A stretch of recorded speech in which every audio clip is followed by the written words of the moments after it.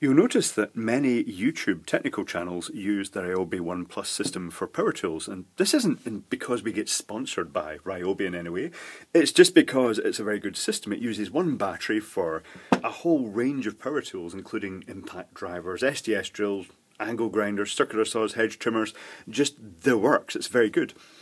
And it came to my attention recently, rather annoyingly, that it's a lot cheaper to buy kits of these tools from America. And the only downside to that is that they come with this very generously sized charger. They don't even sell this charger in the UK. It's a 30-minute charger. What's it called? It's called the... where is the... Does it say on this what it's called? Oh, it's the P117 charger. And they come from America with this, but it's only for 120 volts. And they don't seem to sell them in the UK. It's odd. So apparently you can get ones that have been converted to 220 volt from America, but I thought it would be interesting to take a look inside one and see exactly what the circuitry is like, to see if it's easy to convert yourself. So let's take a wee look at the circuitry. I'll put this stuff out of the way. So, paper in, pen. The power supply starts off with a fuse. So here we go, mains in, and it goes through a fuse, which is reasonable enough. Then, directly after the fuse, is a metal oxide varistor, this little green component down here, and that's clamped across the mains. And the point of the metal oxide varistor is it's a resistor which has normally a very high resistance, but as soon as a voltage is exceeded, it clamps down and its resistance drops. And the point of it is that if there's any sharp transient spikes on the main supply, it will shunt them out. It will just act as a little crowbar to shunt those out. And this one is, unfortunately, it's the number on it is ZOV 10D271K, so that's 271K is the important bit here. 271K means it's actually 270 volts. And you think, well, it's 240 volt supply, is that a problem? Well, yes it is, because that's the actual voltage it will start turning on. That's what it's designed to handle up to before it starts clamping. And if you work out the peak voltage of the main supply, say for instance in the UK our supply is 240 volts, supposed to be 230 volt to comply with European regulations, but it is actually 240 volts still. So we take 240 volts and that's the RMS value, that's the average value. If you multiply it by 1.41, that gives you the peak value, which is roughly 338 volts. So that's in excess of this voltage. So that's a bit annoying, because that means that it's not just a simple case of just sticking mains into this unit, which you wouldn't want to do anyway as it happens. The next thing in line is an Ntc Inrush Limiter. And this is just a resistor. Let's put T degrees centigrade. It's an NTC, and it starts off with a fairly high resistance. In this case it's only 2.5 ohms, but it means that when you turn the power on, and it limits the amount of current that can flow initially through the circuitry. And then as it warms up with the current flowing through it, the resistance then drops. So it's basically just an inrush limiter. So then it goes to a capacitor across it, and in this case it's quite odd. It must be a multiple standard capacitor, because this one, it says X2, but it also says MPX 250 volt AC, 275 volt AC and 310 volts AC. The 275 volts AC is pretty typically what's marked. I'm guessing this is a UK compliant one, so X2 100 nano, and it's 275 volts AC. And across that, just to remove that little risk of a slight tingle, are a couple of resistors, discharge resistors, 470k, 470k, then a common mode suppression choke. Now a common mode suppression choke is a little sort of inductor, this is it here, and it's got two windings on it. Both the mains windings are wound on, but in such a manner that any common noise generated by this, any common high frequency noise generated by this unit the current flowing in will create a magnetic field in one direction, the current flowing out will create the magnetic field in the other direction, and they'll help cancel each other out. It's just a very efficient way of suppressing sort of electrical noise. So that's it. That's all the filtering. So here we have AC. Now, then we go to a bridge rectifier, and just for convenience, I'm going to keep that separate. So we'll draw the bridge rectifier here, and it's got 4 discrete diodes. In this case, they're using what are they using in here? 1N5408. That's a kind of semi-guess because I've just been looking around. None of them are actually pointing in the right direction that I can see the complete number, and there's bits and pieces, but I can see 1N, and the only digit I can't see is the 5, but I kind of know that it's 1N5408, which is a 1000 volt 3 amp diode. It's a pretty common diode.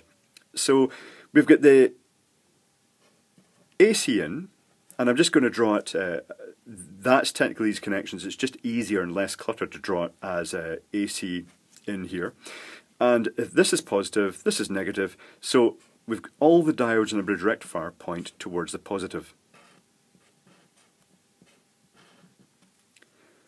And you think, well, so far this is a fairly straightforward thing. The only thing that's really sticking out as being not UK compliant is the fact that it's got this metal oxide varistor at the lower voltage, and then you're looking at the capacitors here. So this thing feeds 2 capacitors, and normally in the UK for 240 volt supply there'd just be, say, 1 capacitor, but in this case there's 2 capacitors in series, and then rather oddly there's a link going to the middle of those capacitors.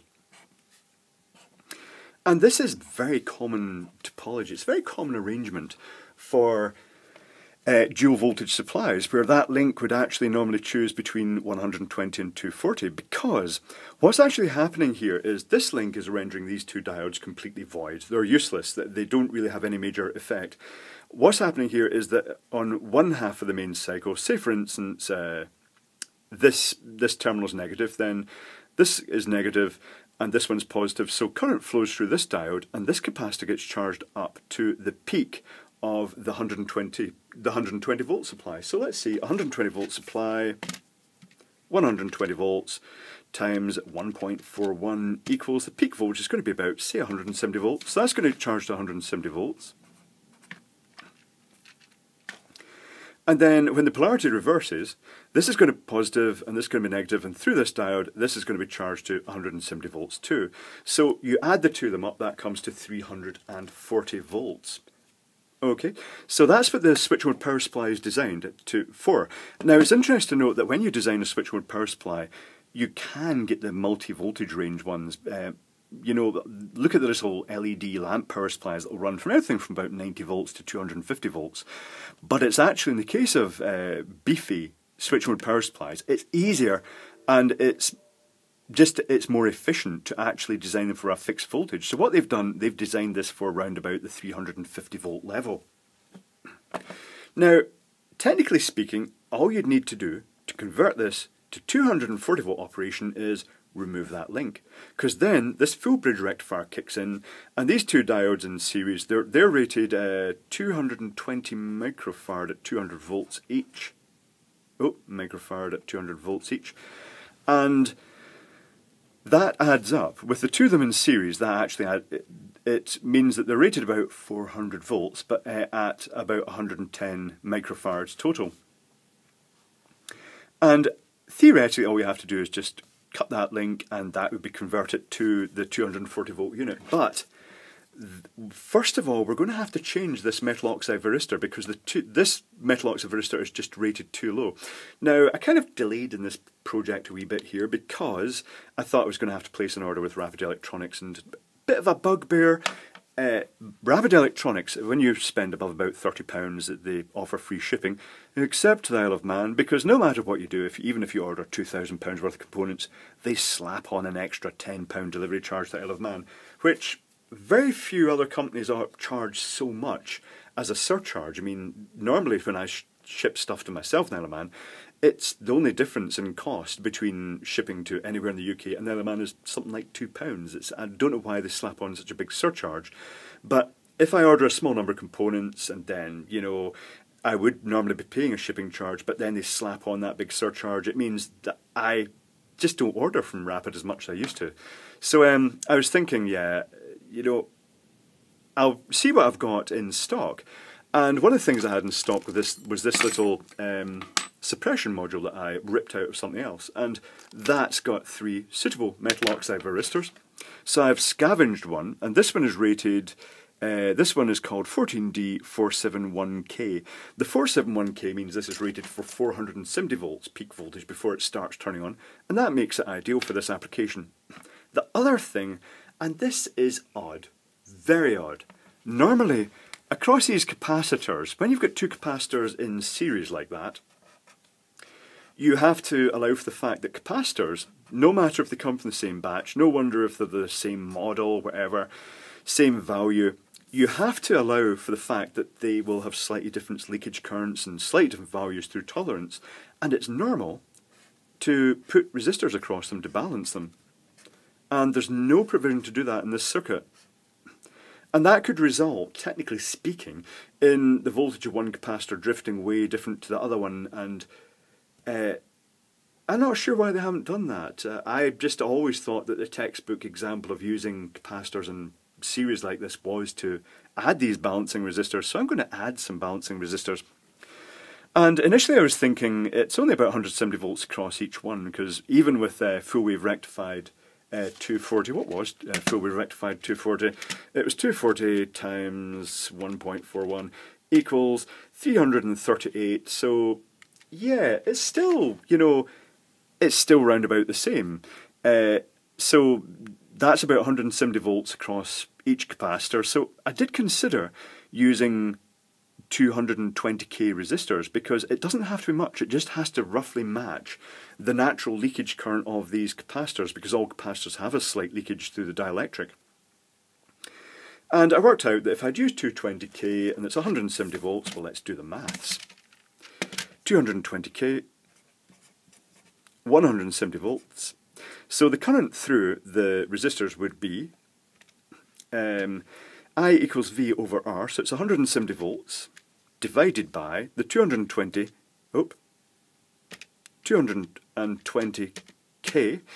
and the current through it would be roughly about 0.77 milliamps, say 0.8 milliamps, and that's not really an awful lot, is it? Times 170 would give the power dissipated, so it's 130 milliwatts. The standard quarter watt resistor is rated about 250 milliwatts. Well, it is quarter watt, so that would be well within its rating, about half its rating. The voltage they're rated for is about 250 volts. This is only 170 volts, but then I got some of those resistors out and they just look so small. So what I'm actually going to do, I'm going to actually put 200k resistors in series across each one. Be a bit cluttered on the board. I would prefer to have just got a beefier 220k resistor, like half watt, for its higher voltage rating and its just chunkier size. But this is what I'll be using. So what I'm going to do to convert this unit is cut that link out. The link is this link in between these diodes. And I'm going to change the metal oxide varistor to one that's better rated for UK mains voltage. In this case, the full number on this thing, which I just think I already read that, is 14D471K. Very common type of metal oxide varistor. And the resistors across the output. Technically speaking, the minimum you'd have to do is change this and cut that link. I'm going to add the resistors across the capacitors just because I think they should be there, so I'm going to do that right now. Okay, the deed has been done. So what I've done as a recap is I changed this underrated green metal oxide varistor here for one rated for the UK mains voltage. I cut the link in here called J14, jumper 14, and optional, I put a little bit of Captain tape here and put across each of these electrolytic capacitors, these big electrolytic capacitors here, I put two 100k resistors in series across each of those capacitors, just as a pair of resistors across each capacitor, just purely to act as a sort of balancer, and also because it helps act as a discharge resistor. And while I've got this open, let's take a look at the circuitry. So in here is a switchboard power supply chip, and next to it are a couple of capacitors. One of them is the bootstrap capacitor, so it can derive its own power once it's actually kicked into action. And that'll be what this little diode down here is doing. There's an opto-isolator for feedback, and then there's the transformer with a couple of class Y capacitors in series, which is great, nice to see that. What is the value of these class Y capacitors? The value of these class Y capacitors is, whoa, it's tiny, 2.2 nano, but they're 2 in series, so roughly 1 nano. Okay, on the output we've got another heatsink at the other side, which is just for a diode. And there's a chip here, the chip that does all the work, has its number scrubbed off. Yeah, tacky, but probably some little microcontroller or something. However, beyond the microcontroller, possibly in case it crashes, it's notable that the current to the battery is controlled by this relay here. And if you follow the tracks through, it comes from the main positive from the rectification diode here, through the relay, through a fuse, and then to the positive battery contact. The negative is connected from the transformer here through a current shunt, a current sensor here, and then to the negative. And there's another winding in this which goes through a simple diode, then there's a capacitor, and it's obviously to derive a general power supply of the circuitry. There's a quad op amp here, which I'm guessing is a precaution. It's probably extra circuitry just in case the processor crashes or something, and the battery starts getting charged too much, and it can probably control the relay to kill the power. But the feedback in general normally is from the circuitry controlling this opto-isolator and saying, I want more, I want more current through the switchboard power supply. So it's quite interesting. I guess the fact the relay has to be on to it has to be energized to connect the battery means that if you turn the power off, that relay is going to cut out, and it's also going to effectively disconnect the battery apart from some. Actually, it's going to pretty much disconnect it completely. Because the only other thing I see here is some capacitors across the battery, tiny little capacitors, 2 of them in series, built-in redundancy. It looks a very good quality power supply, but then it is Ryobi. I would expect that, to be honest. So yeah, it's pretty neat.